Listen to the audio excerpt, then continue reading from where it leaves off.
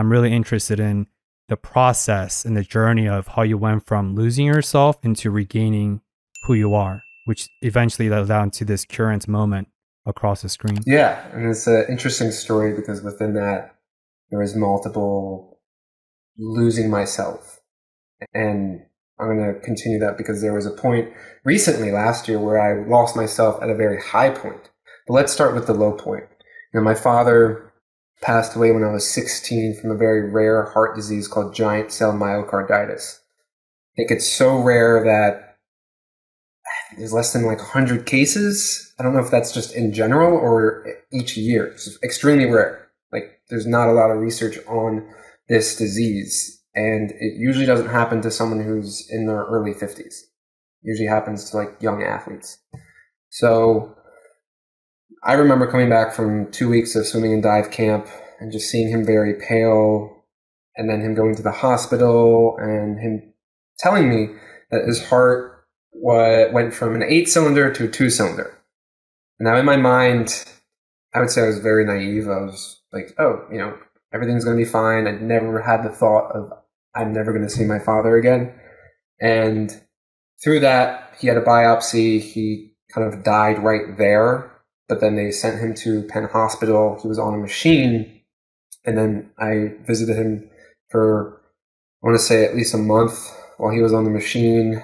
And I remember not really seeing him for a week just because it was kind of the same stuff. And I think it was hard for me. I went to 3 different concerts. And during this time, I was, smoking a lot of weed and doing a lot of other drugs, Molly, and just trying to get away from these feelings. And then I remember coming back from that 3-day concert thing, and he passed away, and I didn't get to see him. And that's when you could say destiny wrote itself for me, and I lost myself in this very deep depression that didn't really get out of until I actually took some medication. So it was really bad. I swam my entire life. It was a senior year. I became the captain because I was on the swim team most of that, longer than anyone else that was a senior. And I quit after I became captain. I didn't really like swim meets. I didn't like competition. I had a severe anxiety with performance. And I think that pressure caused me to just say, nope, can't do it. I don't want to do it. I hate it. I'm done. And that was really strange for a lot of people, strange for my grandma who drove me to practice every single day and everyone else that knew me. So I did take medication. I think that did help. It wasn't a lot, just like basically Prozac. And then I got into a relationship with someone who was kind of this, say, high school sweetheart type of thing. So through that, I lost myself completely. I was still smoking weed. I was still selling. I got held at gunpoint twice. I kept getting robbed within those kind of 2 years of my dad passing, and then junior and senior year. So more bad stuff was happening. And I thought God hated me. I hated God. I was like, I don't know what's going on. Bad stuff keeps happening to me. When will I get a break? That's what it felt like. Hopelessness. Legit hopelessness. Even to a point, I thought I had schizophrenia because I was just way too up in my head. I didn't. I don't. So I lost myself, and I found myself within a relationship. But really what I was doing was I was identifying myself within another person. This person became a savior. A victim, found a savior who I felt attracted to. I felt loved. I felt seen. I felt heard. And in my mind, I was like, oh, well, God takes one thing away and gives you something else. And to me, that was that person. God took my father away and brought this person. And that's how deeply I was ingrained in that. And she loved me too. It was this whole love story, this whole thing that was in my head. We met freshman year. It was crazy how we even met. And it was just like, wow, how did this happen? And through that, it was a 4.5-year-long relationship. There was multiple times where I was trying to find myself as well. But this person had a track. She was going to med school. She was valedictorian. Complete opposites. If you saw us on paper, you would have been like, how is Oliver dating this person? This is really weird. But it worked. It almost was like a puzzle piece. Like her differences with my differences kind of fit together. And through that, because I think this is really important in terms of relationships, because relationships will bring up any trauma you have, because trauma is based on your first relationships, which is with your parents. When you get into a relationship, that comes up. So a lot of that stuff came up, a lot of toxic traits that I wasn't aware of, a lot of things I wasn't aware of just came up. And through that, after 4.5 years, we broke up right after I graduated. And so that was another time where I completely lost myself, almost worse, because I think I was older and I went through so much experience and I identified so much with this savior, right? I thought this was my soulmate. I was, thinking of like kids' names, of like when we're going to get married and all this stuff. And then it just left. Graduated college, moved in with my grandmom so I could save money and be around her. She's 95 right now. So it kind of made sense. And then we broke up. And I don't have a lot of friends where I was staying.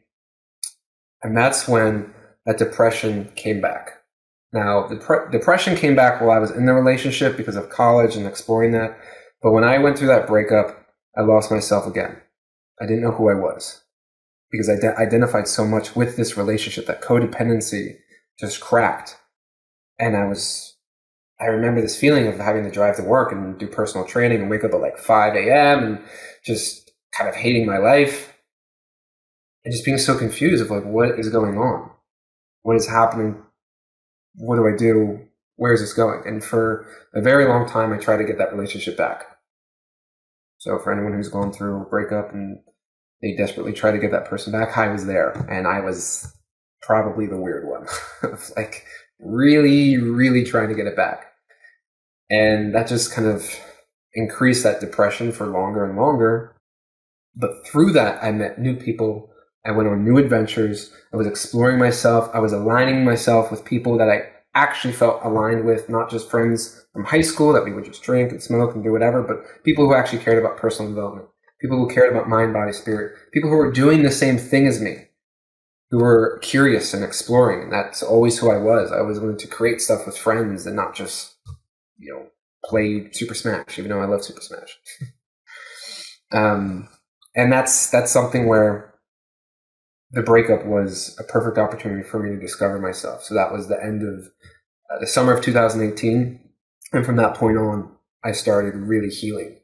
Because for me, I just went through all the scenarios. I was like, how could I have done better? How could have I showed up as a man more? How could have I showed up in that relationship for this person more? And so I was reading and just, being curious of myself and just kept looking at all these things. And it's funny because you do that, you realize what you did wrong, and then you try to get this person back. And you're like, look, I get it. I know exactly what I did wrong, and I know exactly what to do now. And it doesn't work that way. It usually never works that way. So I also had to deal with that loss, which was a second grieving. And then also understand, more of me. And that's where I was doing personal training. The whole thing with the marketing agency kind of fell through because I was like, I don't want to do this. I don't like doing Facebook ads. I like helping people. I want to help people. And my core belief is everything happens for a reason. I developed that in a mindfulness class in college. And then that extended to it is your perspective that creates that reason. And before that perspective was, I'm hopeless. God hates me, to this happened to me for a reason, and I believe it is for me to help people, to be on this earth, to create some type of change in other people's lives, because why else would that happen to me? And I think this morphed into also accepting that it just did happen, and I can choose exactly the meaning behind it happening.